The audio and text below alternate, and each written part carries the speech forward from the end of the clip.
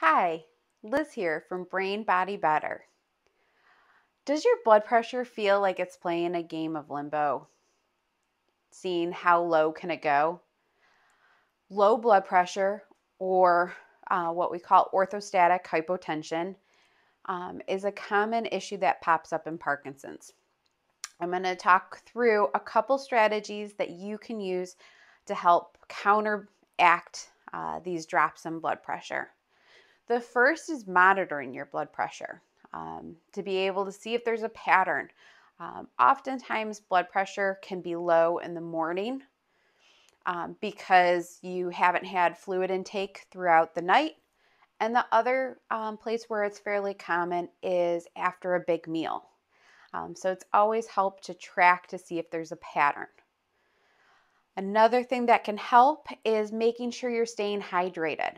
So a great goal is aiming for 6 to 8 glasses of fluid a day. So that's water, it could be Gatorade, vegetable juice, something like V8. All of those are really great because they'll build up hydration. The other thing that you can do in terms of your diet is adding in some salt.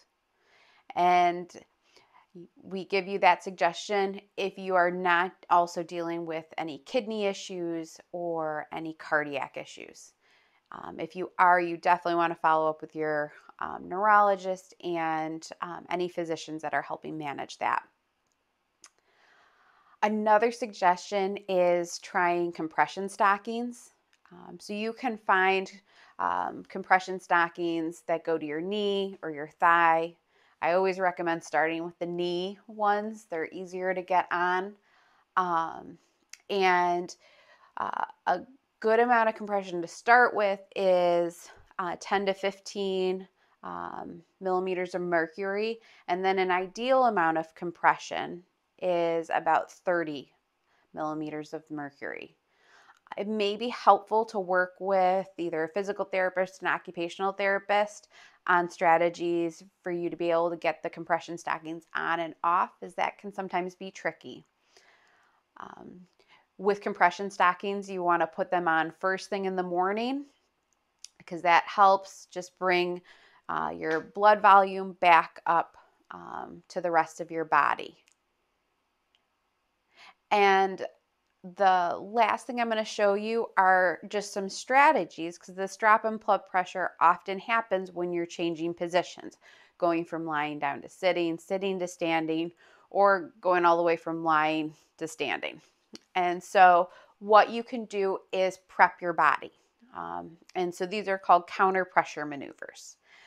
So you can start here by grabbing onto your hands and pulling apart, really engaging your arms.